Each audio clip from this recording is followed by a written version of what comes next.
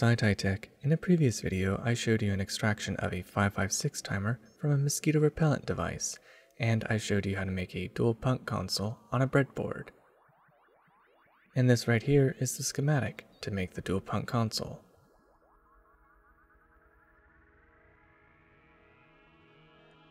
Here we go, let's have a listen.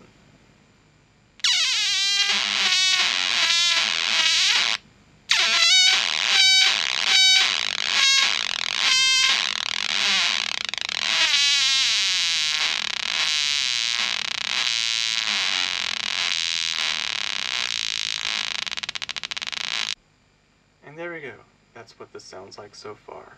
Now, let's complete the project by putting it on a Perfboard. Let's get started. These are the items you're going to need to make for this project. You're going to need a 9-volt battery, 9-volt battery connector, a 14-pin IC socket holder, and, of course, a 556 timer, which will be the brains for this whole circuit. The other items you're going to need is this slide switch. You're going to need these knobs, which will connect to these 1 mega ohm potentiometers.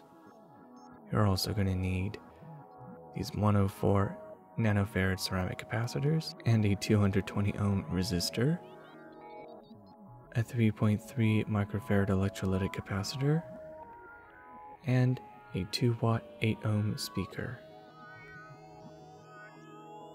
And of course, a Perfboard. Now let's go ahead and assemble this circuit together and let's get started.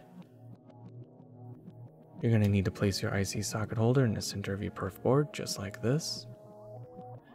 Wrap it with a rubber band so it's flush with the board, so that way you can solder the pins in place. Solder the rest of the pins in just like this, and it should look just like that. Next, you're going to need to put your 220 ohm resistor, and you're going to need to connect it to pin 1 and 6. Just like that. Bend the leads over, and then solder bridge it together. Cut off the leads, and there, it should look like that. Next, you're going to need the 104 nanofarad ceramic capacitor, and that's going to go and connect to pin 6 and 7, just like that. Bend over the leads and solder bridge it together. Cut off the leads, and it should look just like this. Next, you're going to need to take your 3.3 microfarad electrolytic capacitor, and you're going to connect the negative to pin 10.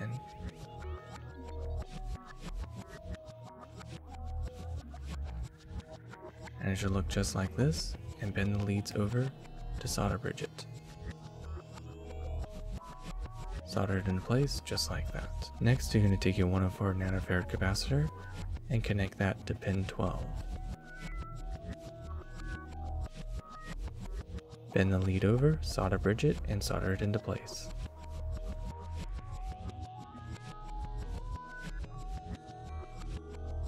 And it should look just like that.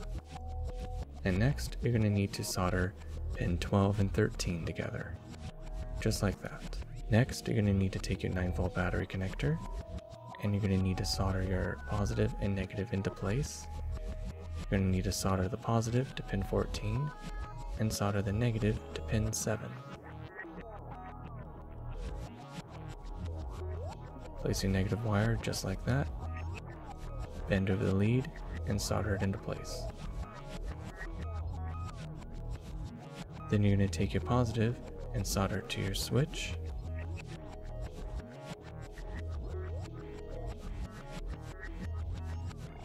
And then solder another positive wire to the center part of the switch. And then take your positive wire from the switch and solder it to pin 14, just like that. Next, you're going to need a bridge wire and solder it to pin 2. And bridge the wire over and solder it to pin 6.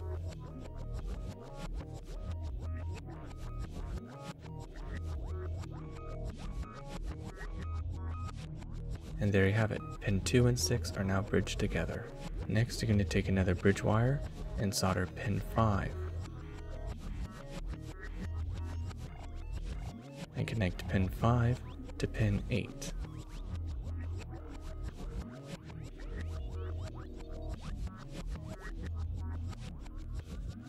And there you have it, pin 5 and 8 are connected.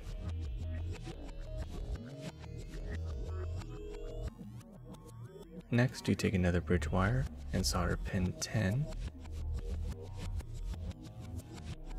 and bridge it to pin 14. And there you have it, pin 10 and 14 are bridged together. Next, you're going to need to take a negative wire, solder it to pin 7, and then solder it to the negative portion of the ceramic capacitor, which is on pin 12. And there you have it, pin 7, and the capacitor is now grounded. And it should look just like this. Next, you're going to need to connect your potentiometers into place. Connect them just like that on both ends.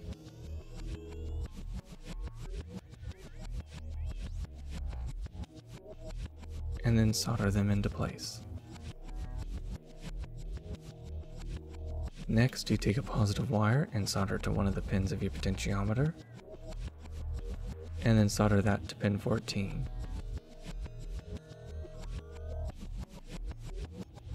And now take another positive wire, solder it to pin 14, and solder that to one of the pins of the potentiometer. It could either be the left pin or right pin of the potentiometer, it doesn't matter, as long as it's not the center. Now the next step is to connect the speaker to the circuit. Take the positive wire from the speaker and solder it to the positive pin of the electrolytic capacitor. And then you take your negative wire from your speaker and connect that to pin 9.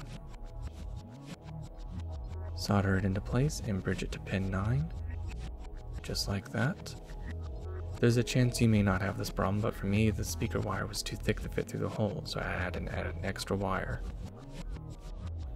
Next, you're going to take your 556 timer and connect it to your circuit. Perfect. Now it's time to test it out.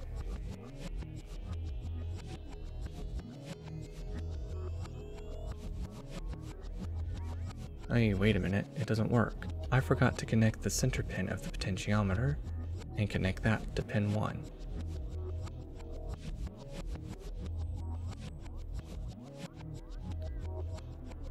There we go, that potentiometer is now connected to the circuit.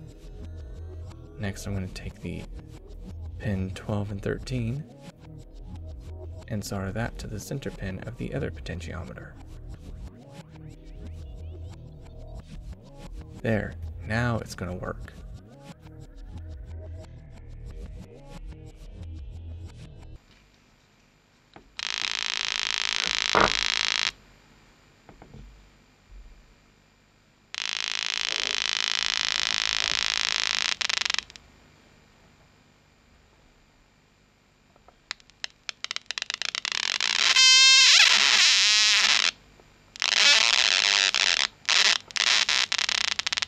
And these are the pieces of cardboard that you're going to need to build the housing. First, I'm going to go and unplug these pins that are on the speaker, and then cut the wires, and then resolder them directly to the speaker. Reason for doing that makes it more compact. Now resolder them into place. There we go, now it's more compact. Now I'm going to go ahead and put some hot glue onto these leads of the speaker to prevent any short circuits. And now I'm going to place a piece of cardboard underneath the Perfboard to prevent any kind of short circuits. Put some hot glue on the speaker and then connect the whole thing to the speaker, just like this. And it should look just like that. Next, I'm going to take this bottom piece and glue it to the bottom part of the speaker. And it should look just like this. Next, I have these side pieces, which I'm going to go and measure and place just like this. And I'm going to go and mark where the potentiometer is. So then that way I can make a hole in the cardboard to be able to place the potentiometer through.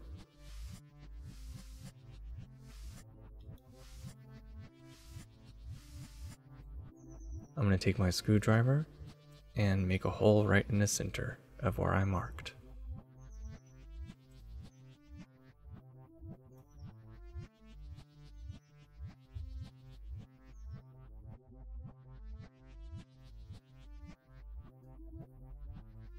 And it should look just like this.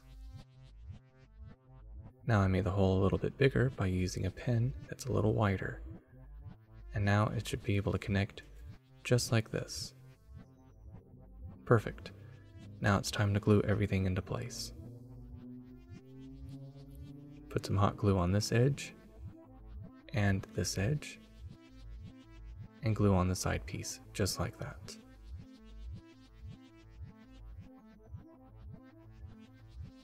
And then repeat the same process with the other side.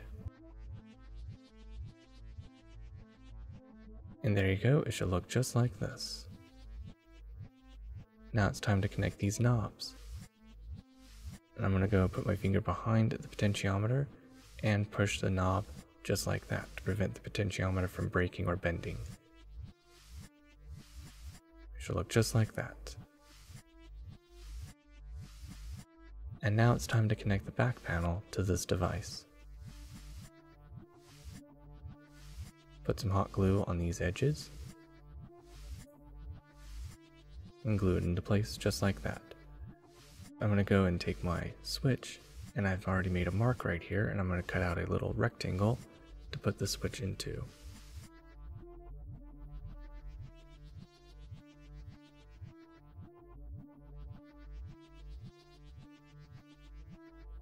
Push the switch through, and it should look just like that. Put a little bit of hot glue to glue the switch into place. Wiggle the switch back and forth while the glue is hardening so the switch doesn't stick. Next, you're going to need to take this piece of cardboard, which will be the housing for the battery. Put some hot glue on it, and then glue it into place. Now take your 9-volt battery connection, connect it on that corner, and glue those corners together. Glue those corners together inside, so then that way that you have the entire housing connected. Connect your 9-volt battery, and push it through. And I'm going to cut off this piece because this piece I realized isn't necessary. Right off, and then on, so that way I know which is on and off for the switch. And now I'm going to go make a hole on this side of the battery connection, just so that way I can be able to push the battery in and out. So doing that, we'll push the battery out, so that way I can be able to change the battery.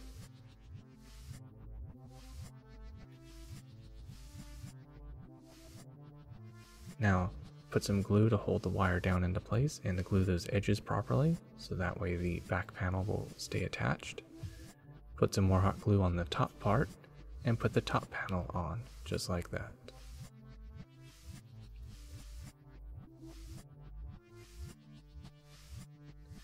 And now for the speaker part. I made a circle that's measured the size of the inner part of the speaker, and I'm going to cut out a perfect circle so that way the speaker can be able to make its sound. Place it over just like this. And now I'm going to go ahead and glue these edges to glue the front panel on. There we go, just like that.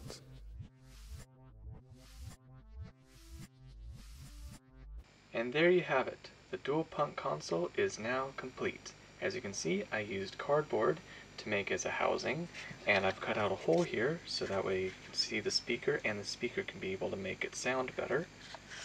I attached the knobs on both sides so you can be able to hold on to the potentiometers a little better. I have the power supply, which is the battery, that's just connected right here. A little hole here which you can take a screwdriver, like you would normally do for any kind of toy or device, to unscrew. In this case is to stick the screwdriver through this hole and push the battery out. I made this purposely small enough so it can hold the battery snug so then it doesn't fall out, as you can see. And then right here I have the on and off switch on. This is off, and now it's on. And now let's go ahead and do a little demonstration and see how this sounds. Go ahead and switch on. And I can turn these knobs and it'll make funny sounds.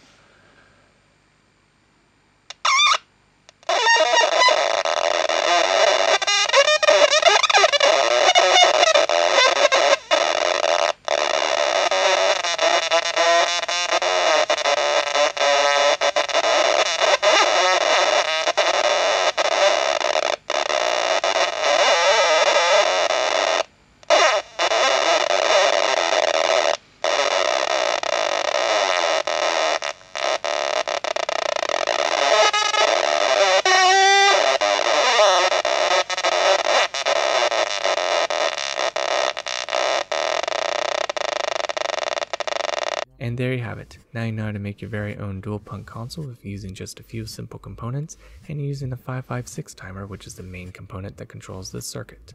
And there you have it. Thank you for watching SciTech. I hope you learned something new, and don't forget to like and subscribe, and of course click on the bell icon to be notified for future SciTech videos. Till the next tech, goodbye.